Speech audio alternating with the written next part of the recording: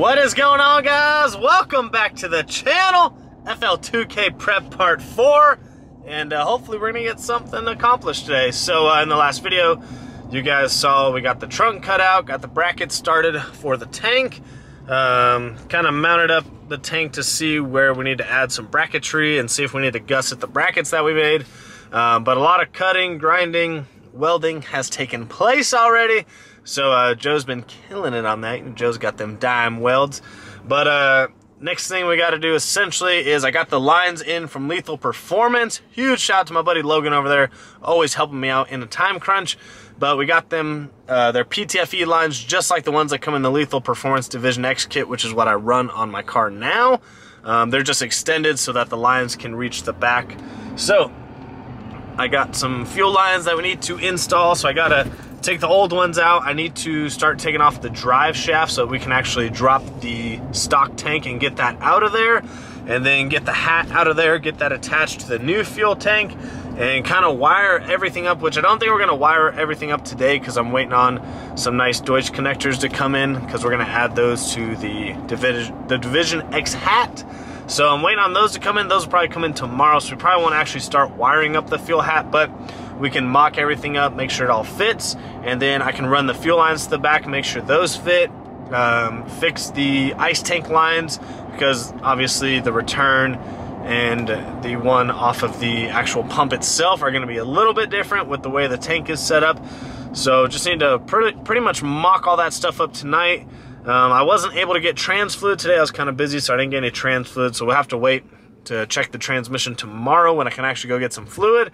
But today, essentially, we're gonna get the fuel tank dropped, get all that fuel out of there, put the new lines on, mock up the tank, and we'll see where else we get to tonight. So I will see you guys over at Mr. Streetcar Joe's house.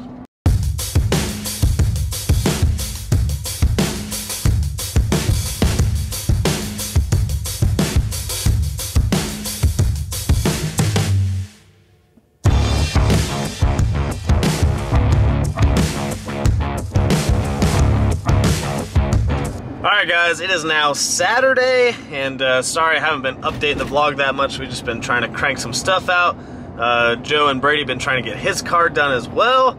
So we've just been, it's been pretty hectic over there, just trying to get a ton of stuff done. So pretty much the other night we got everything ran back to the tank. We pressurized everything, make sure the fuel system was working. We actually found that a fuse was blown for one of the pumps. So I don't know if that just happened when we were wiring everything up or if that actually happened last time out at the track when I was having electrical issues. But anyways, that is fixed now. Got all 3 pumps firing.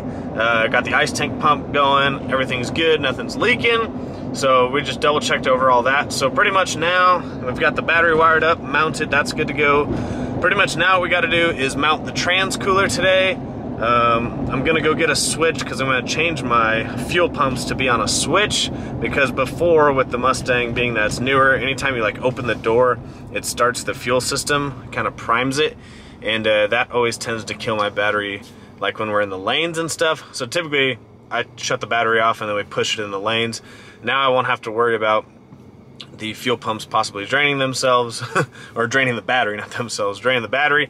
So we're gonna put the fuel pumps on a switch now too. So I'm gonna run to auto parts store, get a switch for that, and then I've got to go to Lowe's, get some aluminum so we can make a bracket for the trans cooler, because when we cut out the tub, that cut out the mounting points that I previously had for the trans cooler. So we've got to make some brackets for that and finish up a few small electrical things, but we are very close. We got fluid back in the transmission. I got that all back together, got the drive shaft back on, got the stock fuel tank out of the way. So we are making some progress. However, it is Saturday, it's like 4 o'clock, and you know, it's crunch time. It's gonna be hard for me to work on the car Monday, Tuesday, because I've got a lot of clients I've got to train Monday, Tuesday before I leave out of town. So I really won't have much time to work on the car. And I went and got some maintenance done on the truck today, got alignment, got the tires balanced and rotated, had a nail in one of the tires, had to get that fixed, and got an oil change on it. So the truck is good to go for the long 22-hour haul.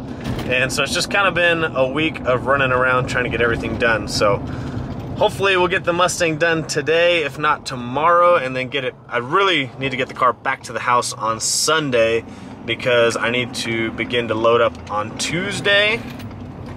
Like I said, because I'm not going to be able to touch anything probably Monday. I'll be working probably pretty late.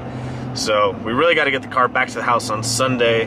That way I can start gathering everything, put it together with the car, double check everything on the car, and make sure we're good to go for this long haul. So I'm going to run to Lowe's, run to the auto parts store, and then hopefully later on today I can show you guys the completion of the trunk. If not, show you tomorrow, because I'm really excited to show you guys what the trunk's going to look like with the carbon trim. So I'll see you guys back at Street Car Joe's house at some time today.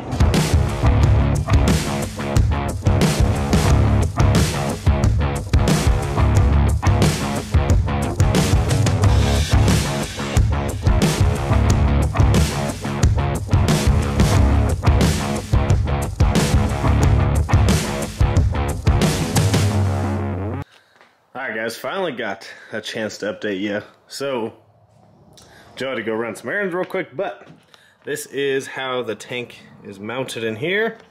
And then check out this panel Joe made. See if we can get a light on it. Look at that carbon panel. So, had an extra sheet of carbon. So Joe put the 3 relays and 3 fuses for the pumps up there, and then ran the power. Got the Braille battery back there. Then obviously the ice tank fuel cell, and I just unplugged this harness, but this was all kind of hardwired before, and Joe put a nice Deutsch connector on it. Then we got the David Craig's pump down there. So I'm starting to disconnect everything because we're actually about to take everything out now that we got it all fitted.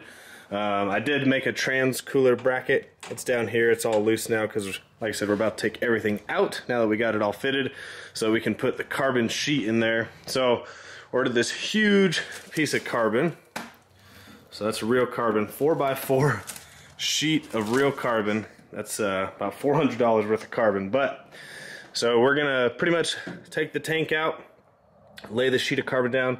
Joe welded in these super nice Tin Soldier race cars tabs, and so the carbon will attach to those tabs. You can see it goes all along the bottom there. So we're gonna take the tank out, fit the carbon down, cut it to size, and then what we'll have to do is cut little holes for all the hoses to fit through, and it's going to clean this back area up super nicely. So pretty much everything is ready to go.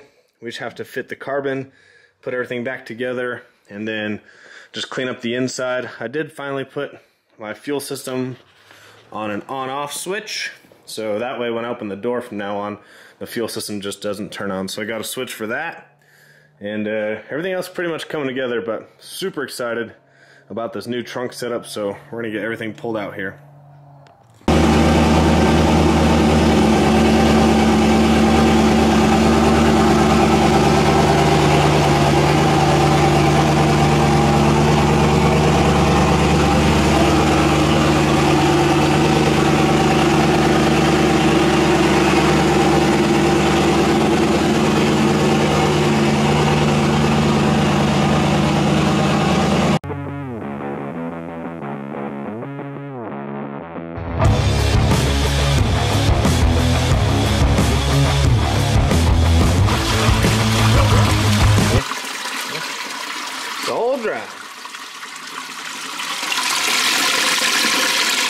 Throw some air or some water. I think I should call her.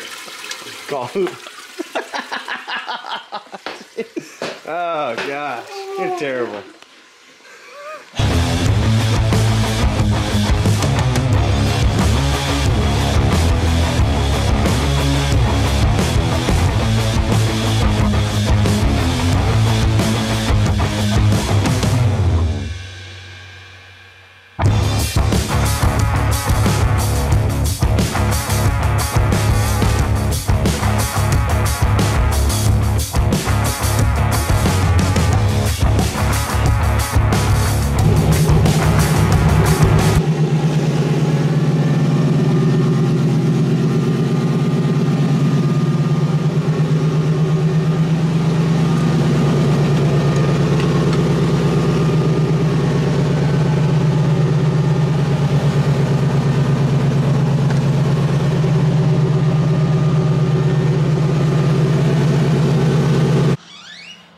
Guys, so we finally finished up after a very long 4 days with Street Car Joe. Finally, you act like it took long. I mean, it's Sunday. We're cutting it close. It is really good. So, we've got the Division X triple hat up here, some new fuel lines from Lethal Performance, and then none other than Streetcar Joe custom wiring harness.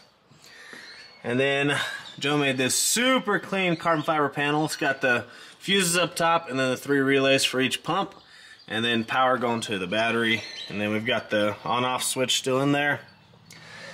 And then probably the thing that took the longest, cutting the carbon, right, Joe? That was a piece of cake. Yeah, no big deal. Joe's done it before. So this is real carbon fiber, custom cut to fit all the lines. And I'll show you guys what it looks like underneath. So I got the trans cooler mounted right there. Got the fuel lines coming through the back there. But yeah, tons of work. So we got these Tin Soldier race car tabs right here. And that's what we mounted the streetcar carbon fiber to. And so we had to make these slits for like the pump to sit down. Got the drain, return, feed for the ice tank. Looks super clean down here. So now, the stock fuel tank is gone, which doesn't really weigh much because it's plastic, but it is gone. So it looks like we're gonna go function test it here, but hopefully everything is good. Hey, Daddy. What? What's your car on right now? Okay, you know what? Slide into my DMs. Joe doesn't know. Actually, the car was a lot heavier than we thought. Yeah, We're kind of disappointed today. it's a little, yeah, it's a... We were about 100 pounds off of what we thought my car weighed, so. The car was definitely heavier before, because it didn't used to have the bead locks on it last time we weighed it. It's got dash now, digital screen. Different turbo. Different turbo. Forgot about that. We never weighed it. The mount and the flange and all that's different now. That huge mount we made. That was what, that's all weight. So, no, I bet between the brakes, the bead locks, and the turbo, I bet that's 20, 30 pounds right there. Oh, yeah. The dash is probably, I mean, yeah, it's light, but it's still like the dash and your gauges, I mean, those are 10 plus pounds. So for all the people that thought my car was a lot lighter before, no, it wasn't. It actually really was. No, it really wasn't. And the reason for that is a lot of these S550s don't even have cages. You fools. So yeah, somehow we gotta figure out how to lose more weight in this car coming up. Give me a week to the cutoff wheel. Joseph Young and the whole saw. I'll make it light. So yeah, all the maintenance is done on the car. We're gonna go drive it here in a second, make sure it's not leaking, make sure everything's good to go. Gotta put the rear seat delete back in. But I think we're ready for FL2K. Huge thanks to Streetcar Joe. Joe, we need an update video on your car here soon.